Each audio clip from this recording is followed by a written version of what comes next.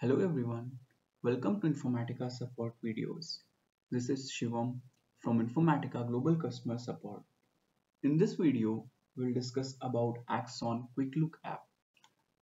Before proceeding further, let us take a look at agenda for today's video. In this video, we'll discuss what Axon Quick Look is and what is the purpose of this client. Next, we'll take a look at the installation of Quick Look. Axon Quick Look is a program which is used to perform lookup on Axon glossary items without opening the homepage of Axon. For this, users have to install the Quick Look app on their local machines and configure it with Axon server. Once configuration is successful, the clients will be able to retrieve all the glossary items from the Axon instance. Users can then search the glossary items in Axon Quick Look search page and view primary information, stakeholders, and other objects that are related to the glossary item. Before moving to the installation process, let us take a look at prerequisites for Axon Quick Look app. The first prerequisite is you must have an Axon instance with which you can configure the Quick Look app. Secondly, you must have Windows 7 or Windows 10 running on your local machine where you are going to install the Quick Look app. The third point is you should have native or ADAP users in Axon. The login through SSO is not yet supported in Quick Look app. Now let us move to the installation process. Users must have Quick Look installer downloaded on their local machine.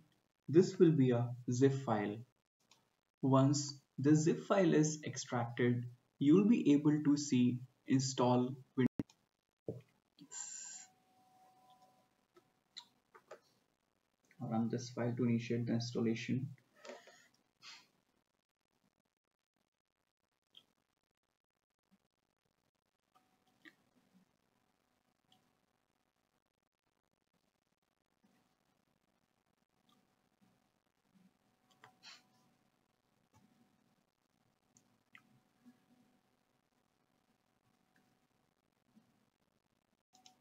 Once you run the batch file, the Axon Quick Look welcome screen appears. Click on Next. On the next window, installers request you to provide the installation directory. If you want to go with the default installation directory, click on Next. If you want to choose another installation directory, you can click these three dots available on the window. Once the desired directory is chosen, click Next. On the next screen, the pre-installation summary is displayed. This will hold information about the required disk space and the currently available disk space on your local machine. To proceed further, click Install. Next, the server configuration panel appears where users have to provide information about the Axon server with which they want to configure Quick Look app. The information includes protocol, host name, port number, username and password. Once the server configuration details are provided, click Next. If all the information provided is correct, the installation will proceed further. Next, the preference selection screen appears where users can further customize the behavior of Quick Look app on their machine. If users want Quick Look app to be launched with system startup, they can check the first checkbox. Users can also configure the landing page in Quick Look app. For this, they can select the second checkbox. In that case, the landing page of Quick Look app will be a welcome screen. Otherwise, the landing page will be a search window. Users can also initiate the Quick Look search by a combination of keyboard keys. For this, check the third checkbox and select the combination with which you want to initiate the Quick Look search. Once the preferences are set, click Next. The post-installation summary screen appears, which will display the status of installation. Click Done. Since we configured the search window as the landing window of Quick Look app, The search window appears post-installation.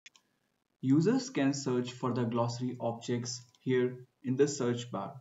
As an example, we are going to search for a glossary item named test_gloss2. Click on the name of the glossary object to view the further information. The primary information appears on the screen. In addition to this, you can view the stakeholders and any linked objects to this glossary item. This was all about Axon Quick Look app and its installation. If you have any further queries or want to provide your feedback, please contact us using these tools. Thank you for watching the video.